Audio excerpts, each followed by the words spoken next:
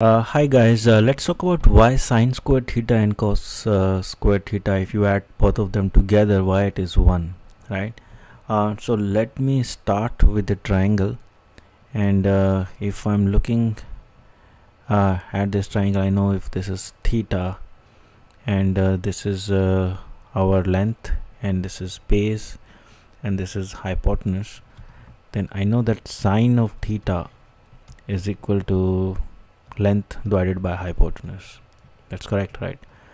And same time, cos of theta, that should be equal to base divided by hypotenuse. So if I square this, so sine theta square plus cos of theta square, that should be equal to L square divided by h square plus b square divided by h square, but that should be equal to L square plus b square divided by h square.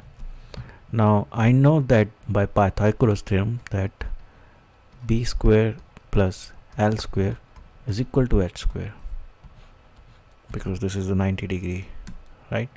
So in that case, that should be equal to h square divided by h square, and that's 1. So that is why we have sine square theta plus cos square theta is equal to 1.